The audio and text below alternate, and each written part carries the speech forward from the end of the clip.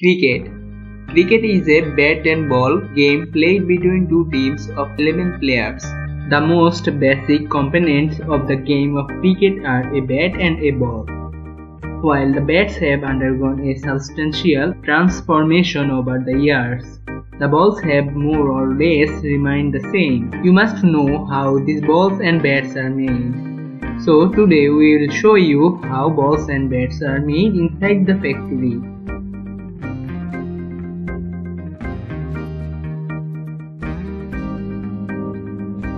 Welcome to Shad Kahar, and if you are new then subscribe our channel and don't forget to click the bell icon so you don't miss out our any videos.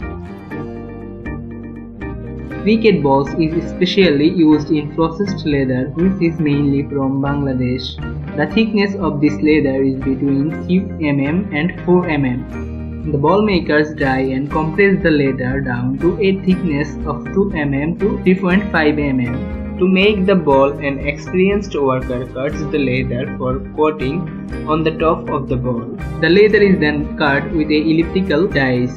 A cricket ball consists of a cork core wound with string, then a leather cover stitched on, and manufacture is regulated by cricket law at first class level.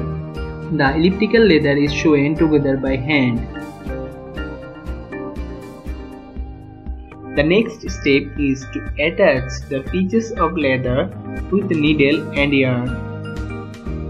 The top layer of the ball is made by pressing two pieces of leather into a semi-circular mold and cutting the extra leather with a sharp blade.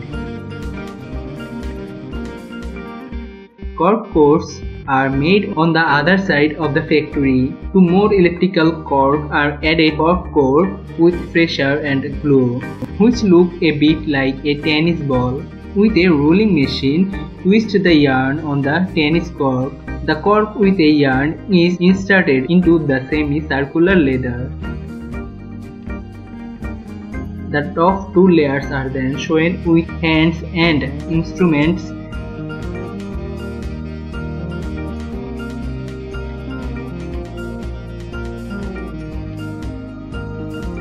Later, an experienced worker sewed the needle on the ball again so that the bowlers could give a good performance in the field.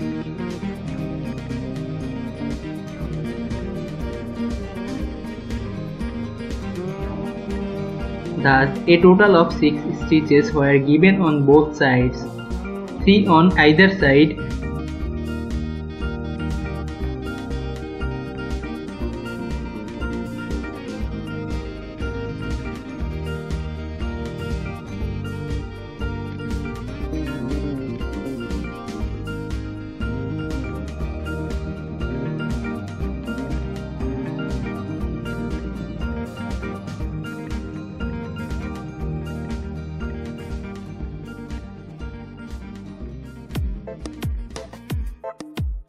The appropriate handspire ball shape is then pressed into a mold of 8.8 to 9 inches in circumference.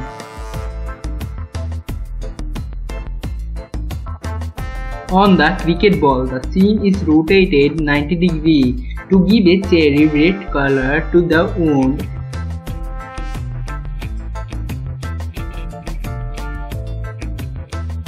And to make sure there is no uniform shape,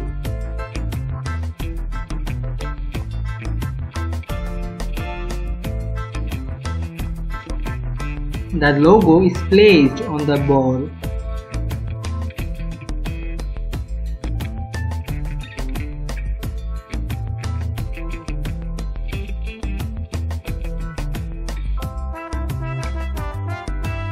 When this is done, the balls are sent for polishing. And the leather of the ball is polished with fire and a synthetic grease. They protect the ball from wet conditions so that it doesn't get too wet.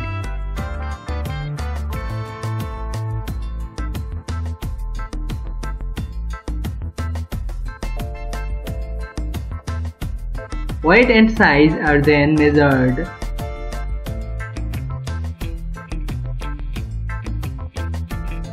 Now the ball is ready to play. Cricket bat. Cricket bat willow is a cultivated timber which predominantly grows in a large plantations in wetlands areas throughout England, mainly in the southeast. The bat is less than 38 inches in length and less than 4.25 inches wide. It was first used in 1624. The original shape of a cricket bat is cut using a table saw. About halfway up the front of the cricket bat there is a raised peak which looks like a small hill. The back is left flat. Rub it with a polishing machine to smooth it. The bat will need to be compressed to straighten the willow fiber with a scarf iron machine as a bat blade. Around 2000 pounds of a strong pressure is placed around the bat. The handle is then made with a strip of can and rubber. The lower portion of the handle is cut into a wedge shape, the reverse of which is then carved into the blade of the bat using a band saw. The stuff made the handle according to the size of the bat.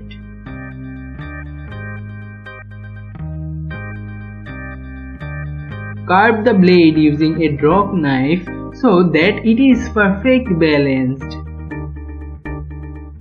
Glue the handle in place so that the top edge extends a teeny bit above the front face of the blade.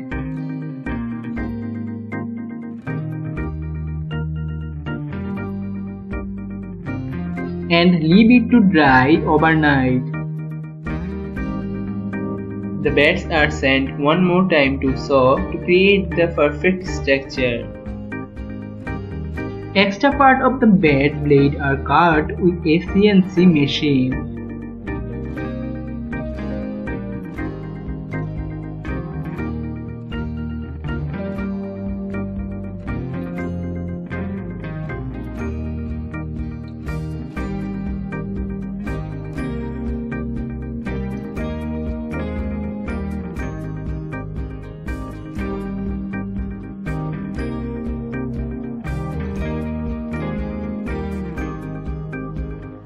Bat is further polished with a hand cutter and polishing machine.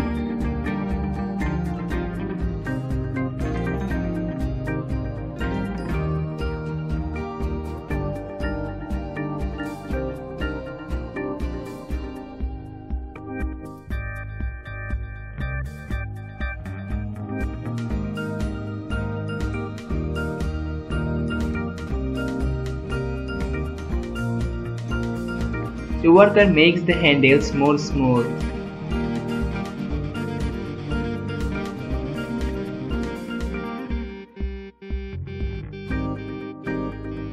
A rolling machine is used to thread the yarn into the handle. Finally, brush sanders are used to give a beautiful smooth finish. The bat is then ready for leveling, graping and knocking in.